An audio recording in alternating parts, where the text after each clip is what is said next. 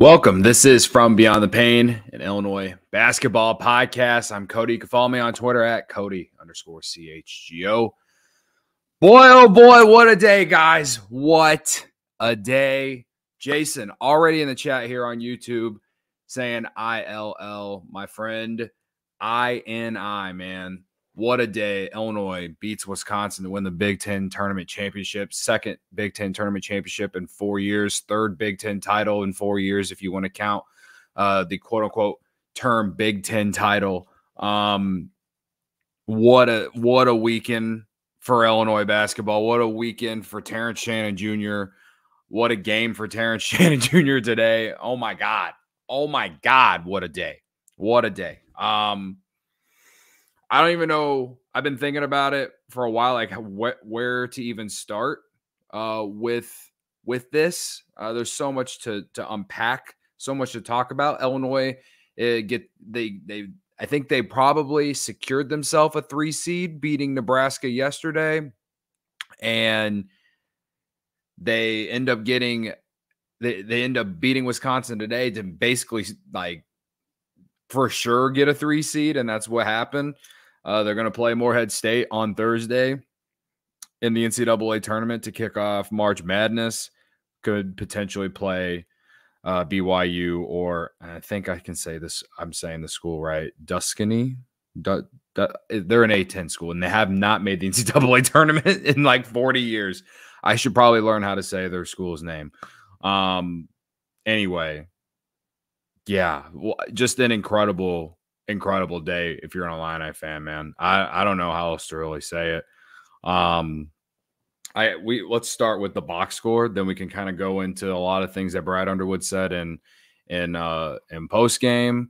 We'll talk about some major plays. We'll talk about the NCAA tournament. So before we get too far deep, please hit the like button. If you're watching on Twitter or my Facebook page, please come to the YouTube. There's the link to the YouTube, to my YouTube account is in the description for both. Just click that YouTube link, come here, hit the like button, hit that subscribe button. I'd love to know your thoughts, how you're feeling about Illinois going into the NCAA tournament, how you felt about Illinois during this game, who's frustrating you right now, who's has you excited, how you feel about Brad Underwood right now. I want to know it all. I really do. I really want to know it all because I say this a lot. We used to dream of times like this. We used to dream of times like this, guys. We used to dream of times like this. I remember, the Laurent Black days, the Kendrick Nunn days, those teams that, they just never were good enough under John Gross. And even like the back end of the Bruce Weber era, like the frustrations that the Brandon Paul, DJ Richardson, and Myers Leonard teams brought. Like they had some fun moments. They were fun players, but they just never were good enough to make you feel like this program was in a good spot, right? The last 5 years, Illinois is going to the NCAA tournament. It will last 4 years for sure. One of those years they would have, but because the NCAA tournament was canceled because of the pandemic, I guess you technically can't count it. But they would have gone to the NCAA tournament that year. But I just have to emphasize that we cannot take the games like today, the era that we're living in, we cannot take this for granted, people. We just simply cannot because – listen, maybe it's PTSD because Bill Self left and went to Kansas and is he's a legend, right?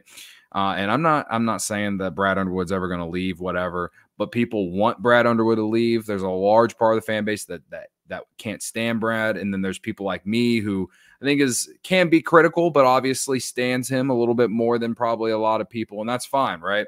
The point is though. Like Illinois we are not a blue blood school. We are not a blue blood school, and that's okay. All right. But when you got 2 Big Ten tournament titles in 4 years, 3 Big Ten titles altogether in 4 years, 3 and 4 years. Like I can't ask for too much more. Yes, I want more success in March. Yes, I want a Sweet 16. Yes, I want a Final Four. I want to go to Elite Eight. I want to experience a long march. Of course I want a national title, right? But even the best coaches in college hoops, get upset, disappoint in March, all right? There's still plenty of time for Brad to, I guess, change a narrative in some ways. Maybe this is the year where he kind of shifts that narrative a little bit. I bring all this up because I saw my friend Mike Carpenter send a tweet before I started the show. And I got to take a drink of water before my mouth continues to get dry. I saw my friend Mike Carpenter send a tweet just a little bit ago. And he said from 2000 to 2006, Illinois had 4 Big Ten regular season titles, 2 Big Ten tournament titles, 2 Sweet 16s, an Elite Eight, and of course the Final Four in 04-05, right? That was from 2000 to 2006. These, in the Brad Underwood era, there's 1 Big Ten regular season title and 2 Big Ten tournament titles. All right. And that's it. Of course, it's not as good as the 2000 to 2006 era for sure. Right. But there was a long gap in between there where Illinois wasn't doing anything like that. Shit. They've won 8 straight against Wisconsin. I remember when Wisconsin used to own us. They've won 8 straight games against Wisconsin. It's unreal. It's unreal. So again, we used to dream of times like this. All right. So again, not going to tell y'all how to fan. What I am going to say is just enjoy the good times when you actually have the good times. You know that line from Andy Bernard in The Office, like, I wish I could have remembered the good old days during the good old days or something like that. I can't remember the exact quote, but I think if you watch The Office, you probably know what I'm talking about. It's towards the very end of the show, basically. And that, like, I'm trying to help y'all not go down that path because today is a special day. 2nd Big Ten tournament title in 4 years. It's impressive, man. It's impressive. And every game this weekend, Illinois trailed by double digits and made comebacks to win. They trailed by 15 against Nebraska in the second half yesterday. Today, they got down 10 or 11 points somewhere in that first 5 to 6 minutes of the second half and made a comeback quickly, and then was neck and neck with Wisconsin. And then Terrence Shannon Jr. showed up when you absolutely needed Terrence Shannon Jr. to show up, man. Terrence Shannon Jr. is making the argument to get his name in the rafters. If he gets out of this off the field, off the court stuff, right? If all that goes away once the season is over and whatever, he is making the case to get his name put up in the rafters. He's legitimately making the case to be recognized as one of the greatest Illini basketball players ever. Okay, maybe not ever, but of my lifetime. For sure of my lifetime, okay? When I think about the best Illini players of my lifetime, I'm thinking about Darren Williams, D. Brown, Luther Head, James Augustine, Roger Powell, Ayo Dosunmu, Brandon Paul, Myers Leonard, DJ Richardson. Like, he's gonna, if he gets out of this off the court stuff, he is going to be a lottery pick. To me, there is no reason why he won't be a lottery pick if he gets out of all this off the court stuff. All right. And he's just everything he does on the court, it just continues to blow my mind sometimes. When they needed a shot after Klesmit made those 2 threes, when they needed a bucket, what did he do? He hit that 3 with about a minute and a half to go. And I swear to you, I already tweeted the video out. It's on my TikTok. I'm going to put it on my YouTube shorts here after the show. The reaction I had whenever that happened, it was like I knew that the game was over. I knew that the game was over when that happened. That's what it felt like. He hit that three with about a minute and a half to take an 88-85 lead, and timeout Wisconsin. And you felt like you just won the game there, even though there's still a minute and a half and all kinds of things could happen. But it felt like the game was over to me in that moment. So he's done it time and time again this year where he has helped them win games in the clutch, down the stretch, however you want to call it. Today was that. His worst game this year was at home against Purdue. That's it. And I know he had some bad games technically when he came back from the suspension. First 5-6 games, not his greatest, right? People were concerned, right? Yeah, what a weekend for this kid. What a weekend for Terrence Shannon Jr. 34 points today, 15 of 17 from the free throw line, 8 of 15 from the field, 1 steal, 2 assists, 4 rebounds. I know the haters will bring up the 17 free throws. The kid is aggressive, man. And when he gets out in transition and he gets going downhill and he gets a head full of steam going to the basket and forces teams to have to try and defend him going up to the rim, it more often than not leads to fouls. Yes, there was one time I remember off an offensive rebound, he got called for a charge because of that, basically. There were a few turnovers he had. He had 3 turnovers. I'm pretty sure at least 2 of them were in transition, him trying to go 1-on-3 against guys and go to the rim, right? But more often than not, when he is that aggressive and he gets going in transition, dude, he is unstoppable. And more often than not, he's going to the free throw line. And he recognizes it and he takes advantage of it. He never goes away from it. And when you're in the half court, he can hit that 3 like he did at the end of the game today. 3 of 6 from the 3-point line today. He can do it all, man. They have him coming off double screens, doing pick and roll with guys, like having the ball in his hands. Like he can legitimately do it all. And he is the difference for this Illini team. We all said it. When he was suspended, we all said it, that this team was not a Final Four team without him. They potentially could be with him. And I know we've gone through the roller coaster of watching this team play defense, right? I know we gave up 87 today, but I don't know about you guys, but I feel like Illinois played great today defensively. I know Wisconsin scored 40 in the first half, 47 in the second half, but for some reason, I just felt like the defense was doable. It was livable. You didn't let certain guys just go off on you. Like Tyler Wall had a great game against you the first time around, 7 points today. Storr's going to be an NBA player. He owned you in the first half. He had like 16 in the first half, right? Hepburn had 6 in the first half, ends up scoring 14 in the second half to have 20 for the game. He had a huge second half, right? And then Klesmit hit 4 threes on his way to 16 points, right? But for most of the first half especially, I felt like they were a lot better defensively than the second half. But the first half, it felt like it was AJ Storr and no one else for them. And going into the second half, I was like, okay, well, if this is going to continue, the only way Wisconsin is going to hang around with Illinois is if Tyler Wall and Chucky Hepburn get going. One of them got going, but Tyler Wall never really did. And he ended up fouling out.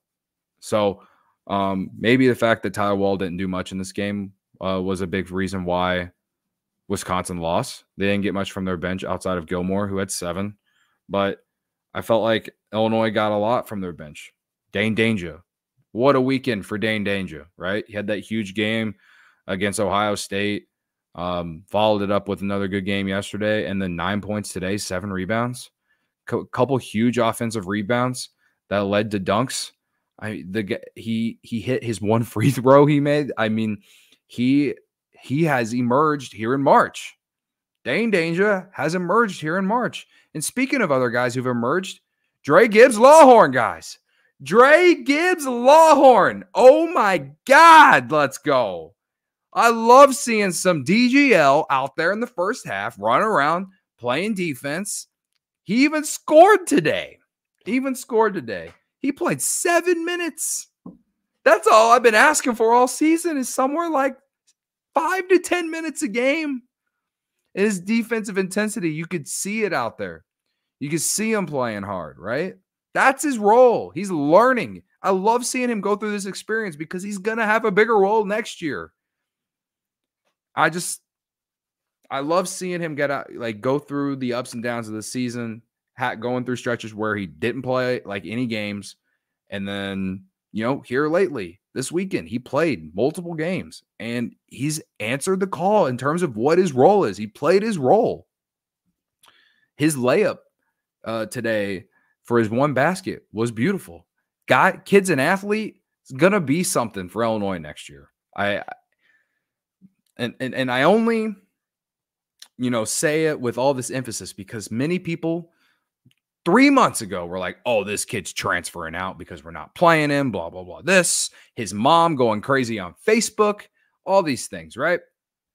But he has stayed the course, man. He has been nothing but a great teammate. I see the videos Illinois is putting out that have their celebrations, and he's in there. He's, it feels like he's happy to be there. He's not pouting about not getting any play time or anything like that. Like that's what I see. That's all I can tell you because I'm not there. I don't know, but it just feels like he has, accepted his role and is looking forward to a bigger role next year. I think you got to have guys like that who stick around. All right. Coleman Hawkins talked a little bit about that in his postgame today. And it's true. Like, yes, Brad Underwood can own the transfer portal year in and year out, but you still got to have guys who stay, got to have guys who want to, be there, right? Year in and year out. And guys who are familiar with their staff, familiar with, the coaching staff, all the other people outside of that I might not even know about, right? So I just wanted to bring those three guys up: Terrence Shannon Jr., Dane Danger, Dre Gibbs Lawhorn, and then finally, Marcus Domask. Marcus Domask is ruining the lives of people from Wisconsin, brother. And as you all know, I'm a Cubs podcaster, and that means that I'm not a fan of the Milwaukee Brewers, which means I'm not a big fan of the people of Wisconsin. Let me say that Marcus Domask's tweet today after the game had me rolling. All right, I don't know if you guys saw it, but he tweeted, "To my fellow Wisconsinites, I hope we can get past this heart emoji." Ty Rogers ended up quote tweeting it with a laugh. With like laughing emojis. Marcus Domask, remember in Madison, put up 31 points. Today, he followed that up with 26. And he had been kind of struggling this week. He struggled against Ohio State. I don't remember what he did against Nebraska, but he had kind of been struggling with his shot this weekend, I felt. Today showed up. Even went to the free throw line 10 times, 8 of 11 from the field, 26 points. He had that turnaround, fadeaway jumper going, whether it was like on the sideline or, side of the basket or in the paint. He was able to make a couple drives. Booty ball was working. He was doing it all. He was showing. Him and Terrence Shannon showed why they might be the best Batman and Robin in the Big Ten, arguably, right? It's hard to beat Braden Smith and Zach Edey. But listen, these two, as one goes, the other follows. And tonight it was Terrence Shannon and Marcus Domask followed him. He had 5 turnovers. He had a couple. There was like 1 or 2 plays in the backcourt that made me want to pull my hair out. But overall, Domask was great today, and he had it going, man. He had it going offensively. All right, let's go to the chat. Jason, TSJ is boosting his NBA stop. He's unstoppable. I don't care who we play. Bring it on. Oh, I love this mentality, Jason. I love this mentality, bro. We'll talk a little bit more about the NCAA tournament here in a little bit, but listen, the way Terrence Shannon Jr. just played in this tournament, it has to make you feel great going into the NCAA tournament, into Omaha, because that's where they'll be. They'll be going to Omaha. So, yeah, I'm with you, man. Illini cast. BYU has me worried. Number 16 in KenPom. Just read Committee had them as a 5 seed, but got placed as a 6 seed because they can't play on Sundays. Yeah, because they're a bunch of Mormons. Yes, I know. I was reading about that too. BYU's been a great team this year, right? They moved to the Big 12, I believe. And they did well in conference for a team that used to be in the Mountain West, I believe. It was either Mountain West or the West Coast Conference. I can't remember which one. You guys can remind me. I get them both like mixed up. But yeah, BYU of the teams they have to face before potentially getting to that second weekend, BYU's the team that scares me the most, which is pretty obvious. Like, they get to play a 14 seed in Morehead State, which you can't sleep on. You just can't sleep on any team in the NCAA tournament. You just can't, right? So, but BYU, yeah, they are what they are, right? They're a good team. Is this the classic Illinois getting gypped with another team too good that got seeded low or whatever? Perhaps. Is this like Loyola a few years ago? Perhaps. I don't know. I don't know. If KenPom had them ranked number 16 and the committee had them as a 5 seed, and the only reason they're not a 5 seed is because they can't play on Sundays. Whatever. What's the difference between a 6 and a 5 seed? If they were a 5 seed, we'd be talking about them potentially being upset, because like the 5 seeds are always the ones getting upset. It feels like it's always the 5-12s and the 6-11 seeds that where the most upsets come from. So, to me, it is what it is. I believe in KenPom. It's a great tool. But I'm kind of with Jason on this. Like what he said, like, I don't care who we play, bring it on. Like, at the end of the day, you have to, if you're going to go to the Sweet 16, if you're going to go to the Elite 8, if you're going to go to the Final Four, you got to have the mentality of like, I don't give a fuck who the fuck we play. Right?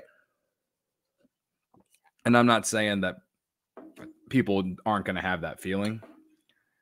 I understand the frustration of BYU getting a 6 seed instead of a 5 because they can't play on Sundays, but I don't care. I will say this: the region that Illinois is in is brutal.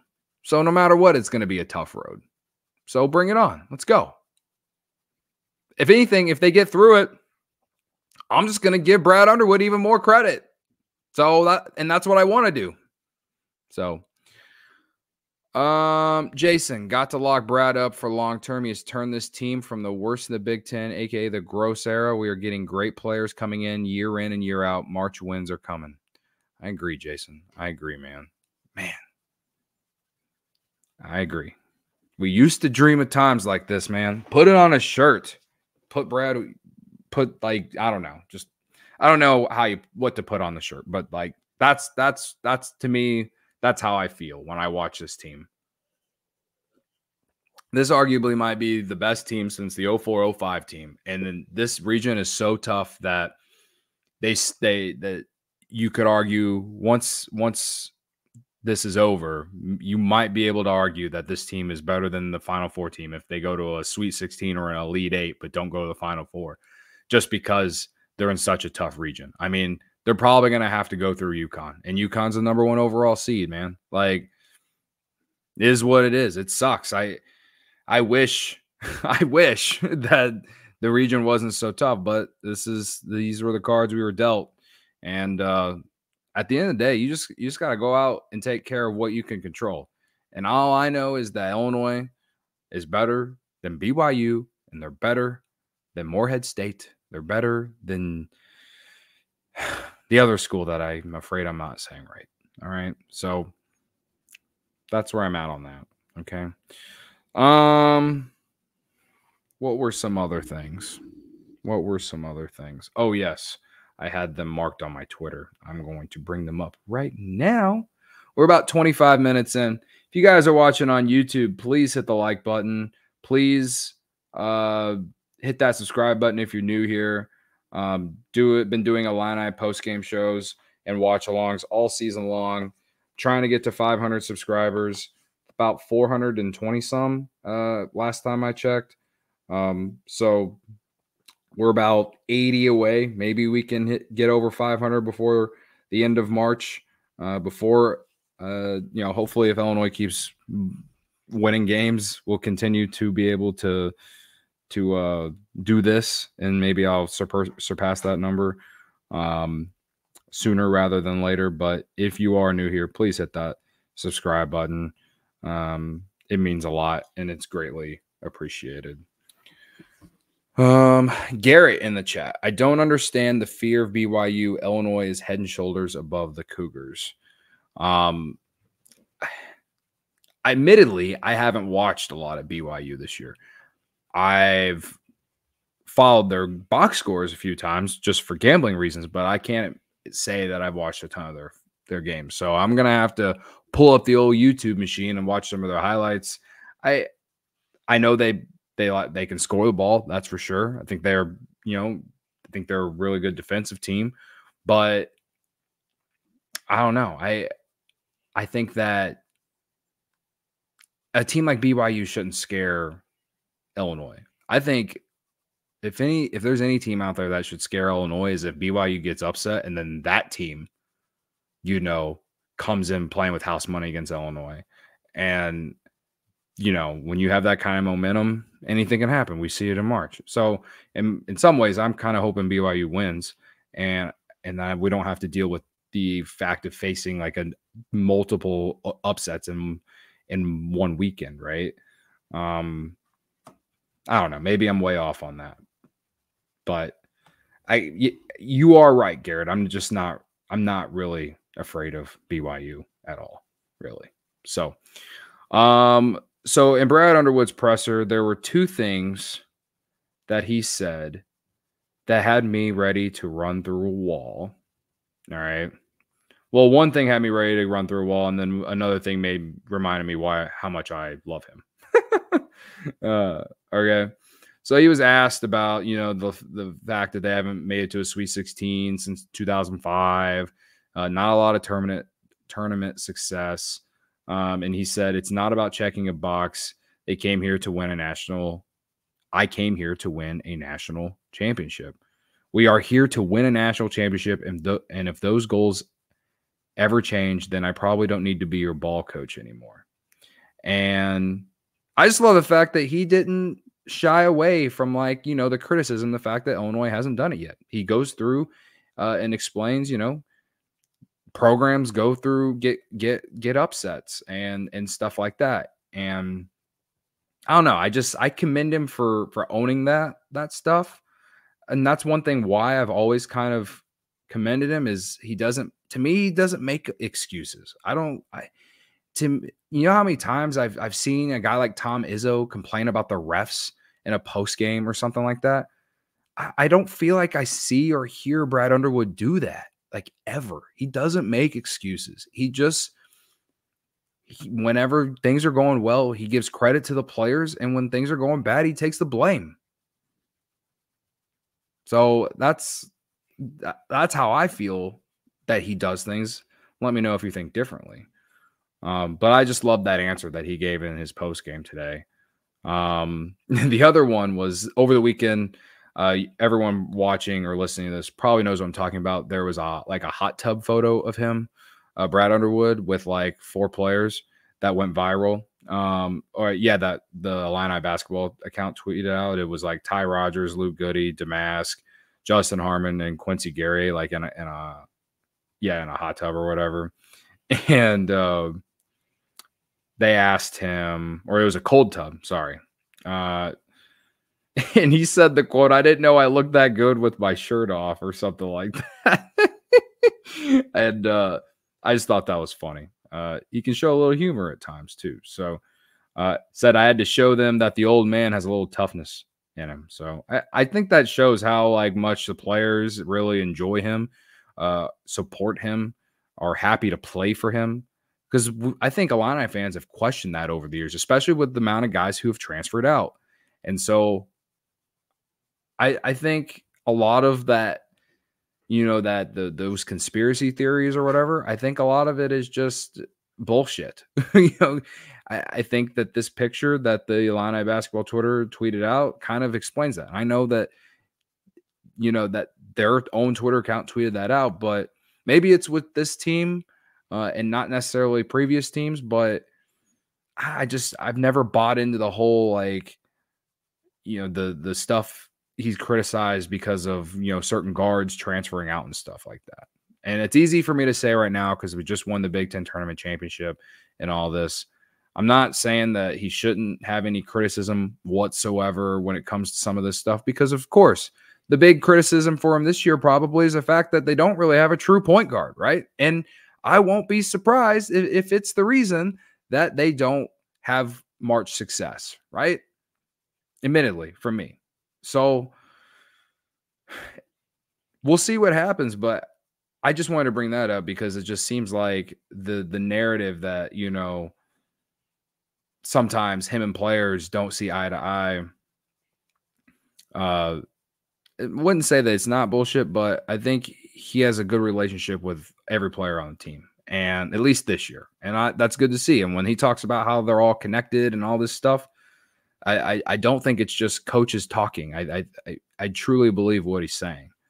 So those are two things that I saw online that made me happy after the game, outside of just them celebrating and stuff like that.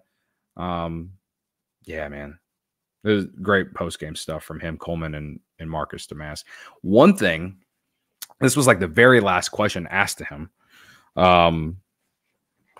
There was, I don't remember who the reporter was, but it was the very last question asked to him. And it was about Terrence Shannon and like his off the court stuff and the fact that he hasn't been allowed, like the team hasn't allowed Terrence Shannon to talk to the media at all. And admittedly, before I started doing this podcast, I did not realize that schools could just do that, or teams or whatever, whoever is making sure that no media member is getting Terrence Shannon in front of a microphone and it hitting record. It's wild to me that they can just do that. But Brad Underwood was asked the question of,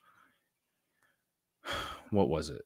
He was asked the question of, does, like, if, with how good Terrence Shannon has been, it's bringing up, he's going to be talked about, and that means that the rape case is going to be brought up, and the fact that no one has getting access to him, it's going to make the media more upset about it and all this stuff. And like Brad basically just said, it's like, well, I'm just the coach. And he said everything I would have expected him to, because he doesn't have any say in any of that. He is just the coach. I don't know who makes these calls of like who gets to talk to the media or not, but I don't know why they're asking Brad this question. I guess it's just because they had to, I guess. But he said the same thing over and over. We get related to this case about the fact that he was put in a situation where he was just told to coach, and he didn't make any of the decisions on on Terrence Shannon coming back from the suspension or anything like that. So he's just coaching who's in the locker room, and that's fine. All right. I do expect, if Illinois does make a deep run, I do expect Terrence Shannon's case to get talked about more and more. And that is what it is, man. I think we just have to embrace the villain role here, right? And I hate that. I really do hate that we have to do that in some ways. And I kind of, like, way back when he first came back, and I've kind of shifted away from talking about that over the last month and a half, just because it was starting to affect me and my mental health with some of the things people were saying to me online, specifically on TikTok and in the YouTube comments.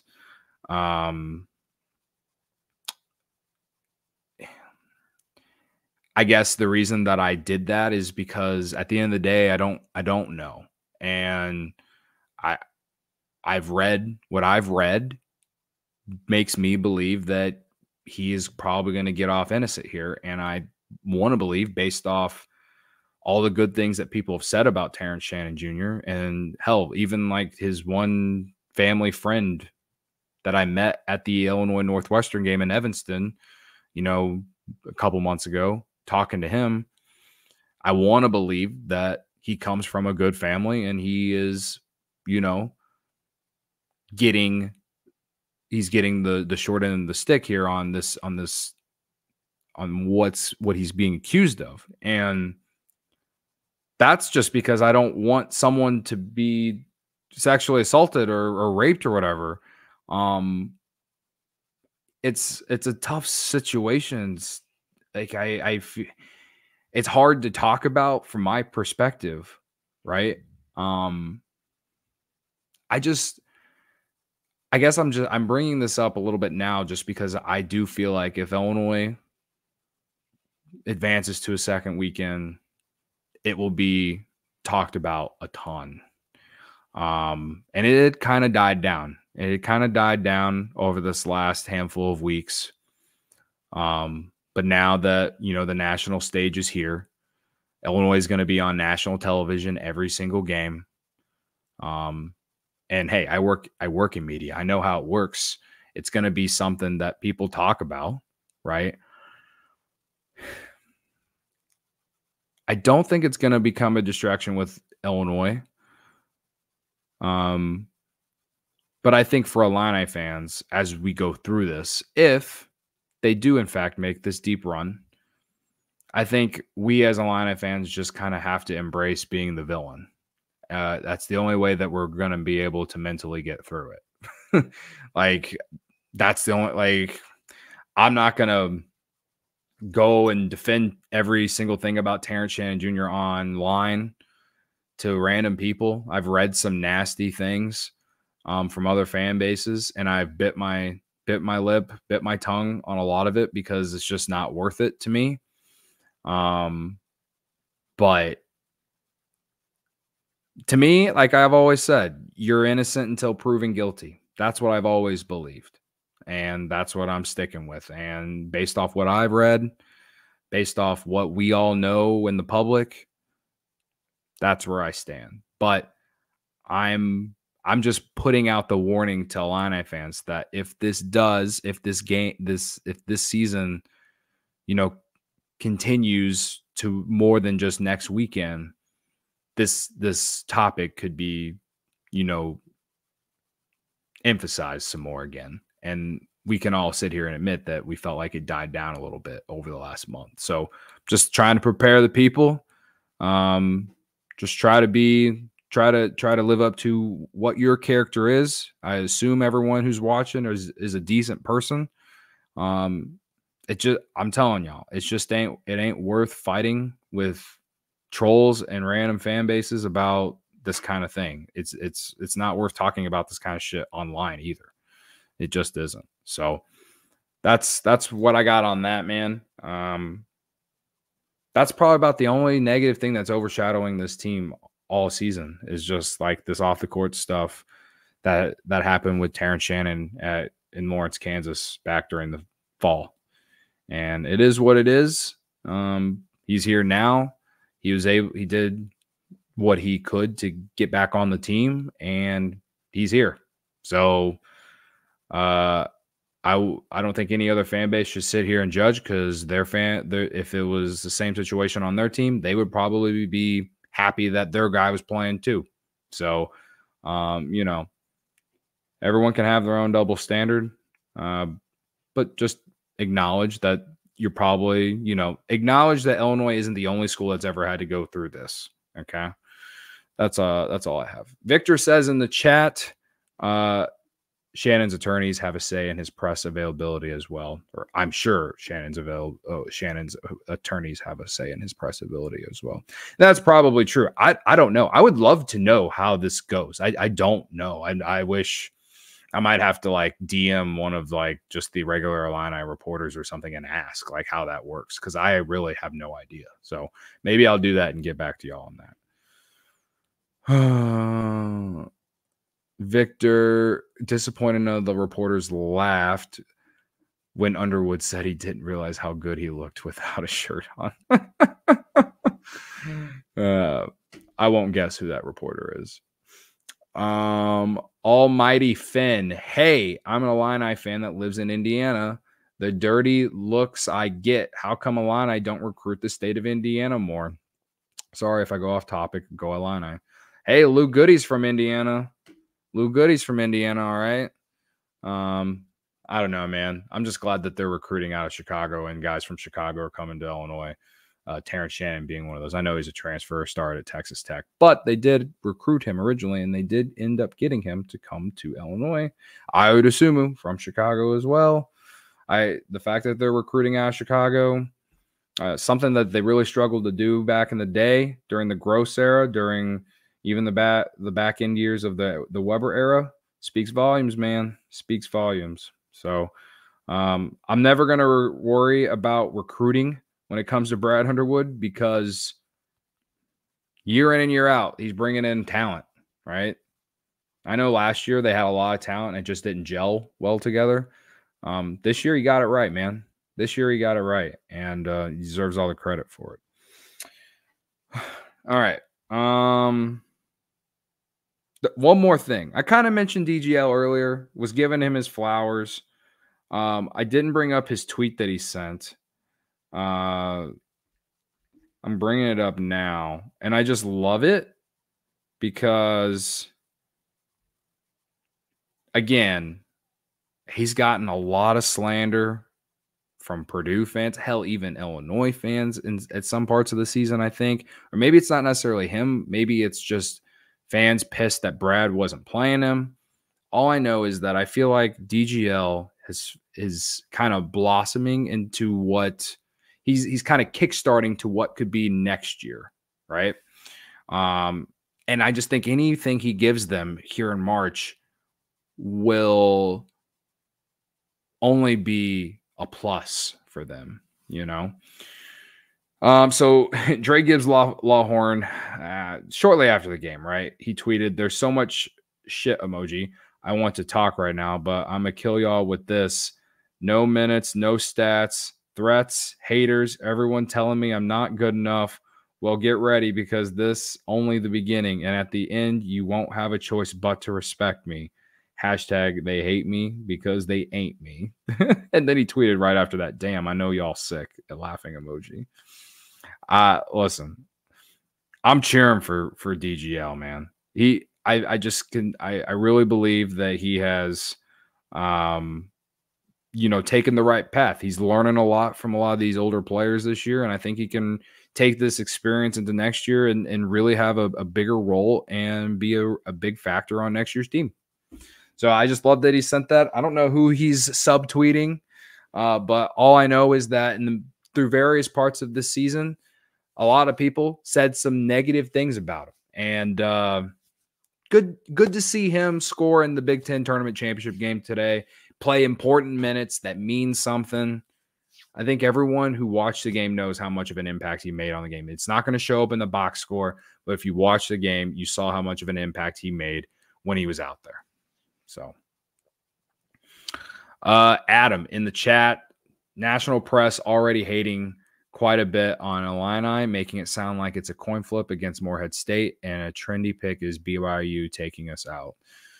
Listen, you know what's also trendy is taking McNeese and Sanford. All right, McNeese against Gonzaga, and then Sanford over Kansas, which is like a 4-13 and a 5-12. That's what they're always going to talk about when these brackets come out and you talk about potential upsets. Everyone goes to those 6-11, 5-12, 3-14, or 4-13, or not 4-13, 4-13, yeah, whatever. I don't know. 4-13, I don't know. I can't math. I'm getting my matchups mixed up in my head. those looking at those and getting the talk out, they're talking heads on TV. They have to talk about something. I think the national people are doing that because they know that Illinois hasn't had tournament success in the Underwood era. They know this, right? So maybe to some of them, it's, you got to prove it until they see it. And I think this Illini team can do some damage, can open some eyes, can raise some eyebrows, man. Like, I could care less what some of these national guys are saying, right? I bring up McNeese and I bring up Sanford because I was doing the watch along of the selection show. It's on my YouTube channel if you haven't watched it. We watched the entire thing on it. It's about, I don't know, 37, 38 minutes.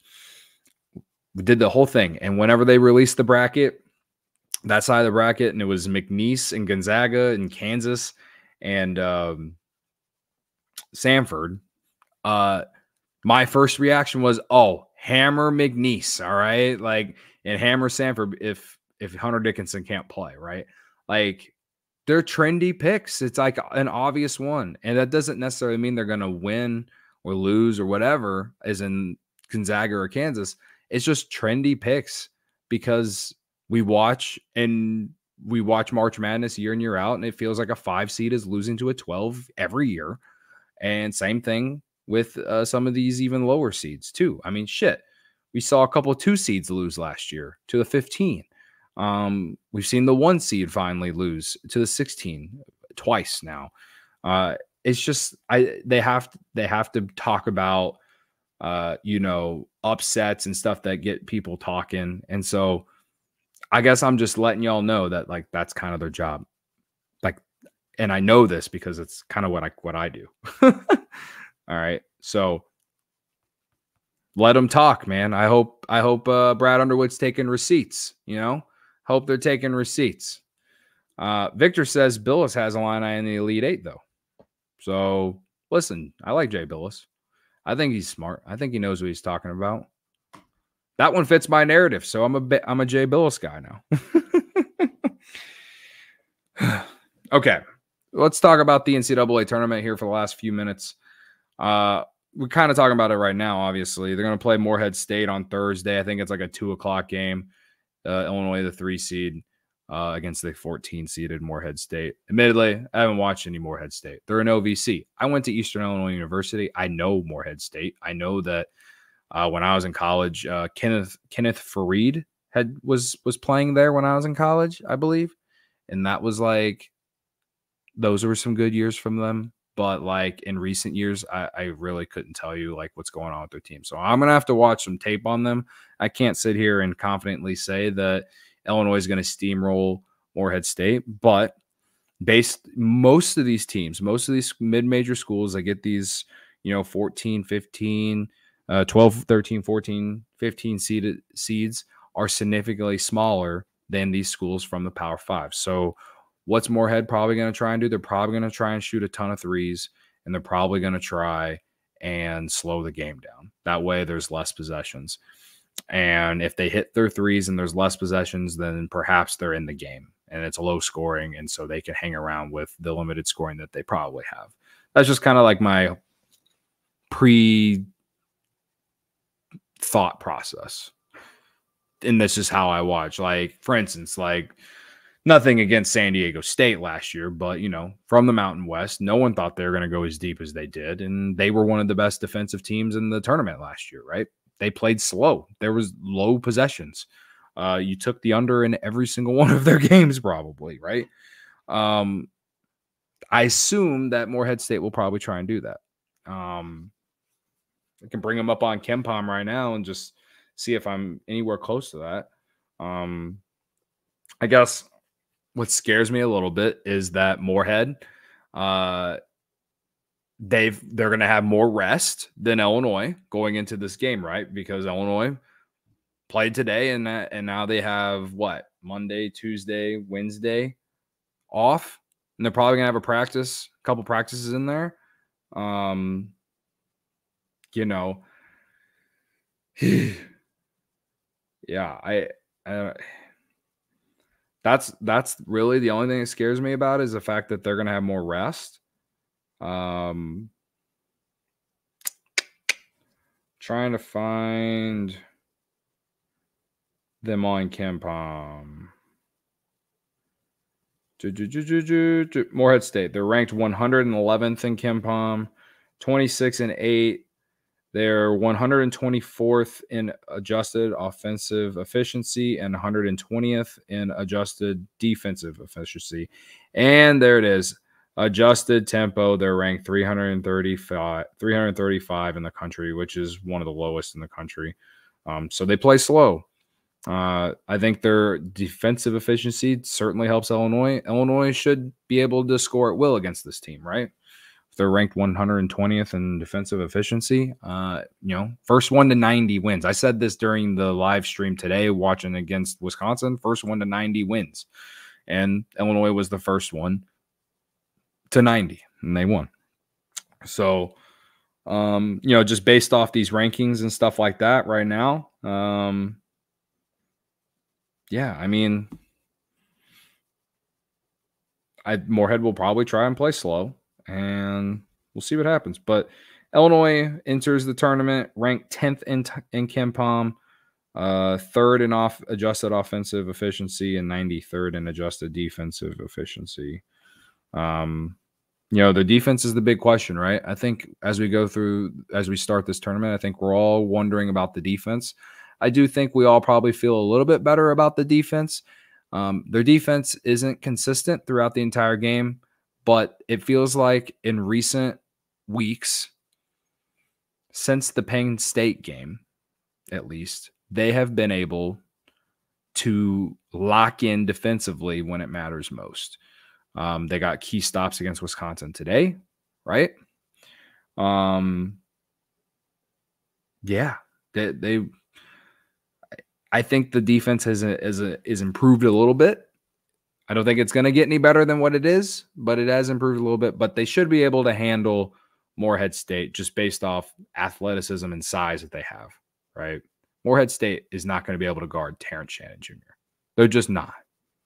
Okay. All right. We're about 52 minutes in.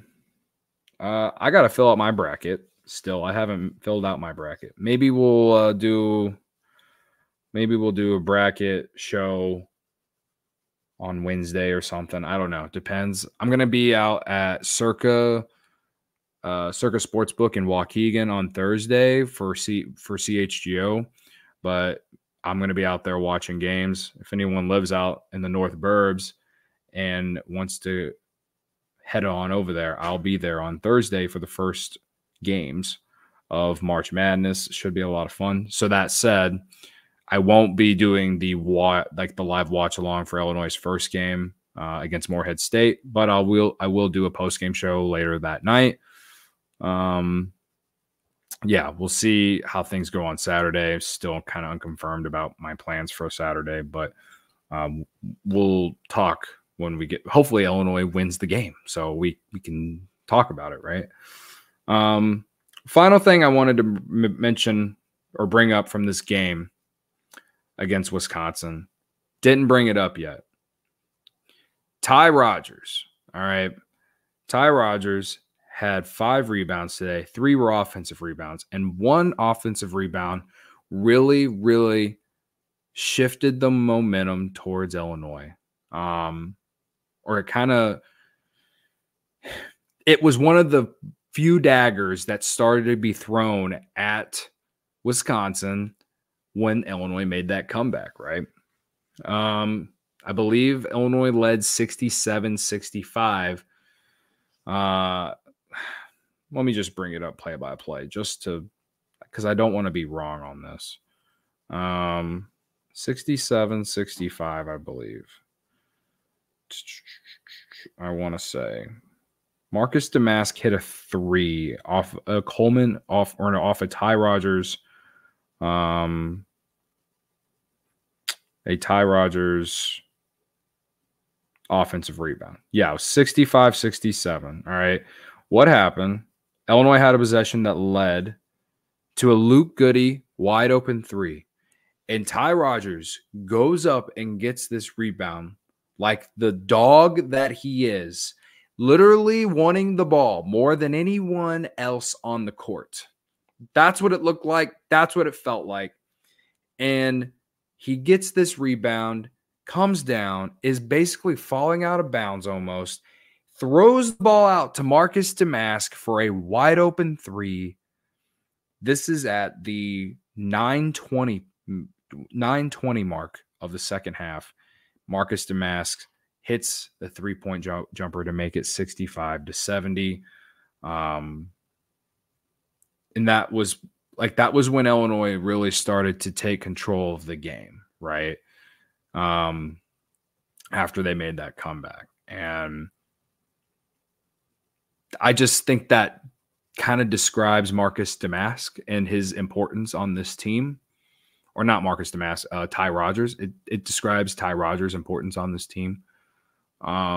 He is the X factor, man. And he doesn't always have to score the ball, but his defensive intensity, the fact that he can guard almost anyone on the court, the fact that he can dribble drive, spin one way or spin the other, and turn it into a layup or a jump hook, teardrop, whatever, and get to the free throw line as well and hit free throws. He is on the cusp of really becoming a really good college basketball player next year. If he can get that confidence to want to shoot a jump shot, because that's just something that he hasn't done at all this year, right? Ty Rodgers, that offensive rebound, honestly just kind of described his importance to Illinois in that moment alone. And I just want to emphasize how great of a player he is and how important he is to this Illinois team if they're going to do something in March. He made a huge play in a huge moment for Illinois to extend that lead to 5 when the game was one possession for a while, back and forth, one possession for a while. He extended it to 5, and it led to a Wisconsin timeout. Kudos to him, man. He is a great basketball player for someone that when you look in the stat sheet, you're just kind of like, who is this guy? Right? If you're an opposing team, you're looking at a stat sheet for him and you're like, why do people talk about this guy? 7 points, 5 rebounds, 1 steal and a block, 3 of 6 from the field. He only played 17 minutes today, but he just played key minutes and played his role really, really, really well. He plays his role really, really well, right? So that's all I had to say about that, about him. He's someone that he could be the difference for this Illini team in March in the between winning a game and losing a game, right? So, all right. Been doing this for about an hour. Again, Illinois, Big Ten tournament champions. Again, do not take this era for granted, guys. Again, we need more tournament success, more March success. But all Brad Underwood has done since he came here is own the Big Ten. It's him and Matt Painter. If anything, all Brad Underwood did this weekend was increase the reason why he should have been Big Ten Coach of the Year this year. All right, that's what I think, and I'm gonna keep shoving it down people's throats. The more this guy wins and doesn't get recognized for it, yeah. So again, we'll see what happens going forward. I'm not sure if I'm going to do another show before Thursday. It's just a busy time with the baseball season coming up. But we'll check back in, and if anything, we'll maybe live stream or something from Circa on Thursday on TikTok or something like that. I don't know. I was live streaming on YouTube and on TikTok today. So we'll see what happens. But Anyway, guys, I appreciate y'all for tuning in to tonight's show. It's a late one. Wasn't able to do it right after the game because I was doing the selection show, and then I had to clip something and all these things. And so it's been a busy night, busy day. But at the end of the day, I get to go to sleep tonight with Illinois as Big Ten tournament champions for 2024. It's a beautiful thing to say. It's a beautiful thing to say. So if you're on YouTube, please hit the like button on your way out. Hit that subscribe button if you haven't. I appreciate y'all. Y'all's support has mean so much to me this year. We ride or legitimately die on Thursday. All right. So stay tuned for what's coming up. Again, I believe that we are a second weekend team this year, man. I truly believe it. And I think we're set up in a nice spot of the bracket to at least get there. I think we're set up nicely for it. So I hope I'm right. I hope on this one I'm at least right. All right. So I will see y'all later this week. Drink a little orange Kool-Aid tonight because we deserve it. Text your friends, call your parents, parents, tell them ILL. And when you go to work tomorrow, wear some orange. Wear that orange tie, I guess. I'm going to wear an orange hoodie to the CHGO studios tomorrow. I have to. All right. Maybe I'll wear my D Brown jersey just for hell, for shits and gigs. All right. Okay. I'm done going off on different tangents. Y'all have a good rest of your night. And as always, ILL.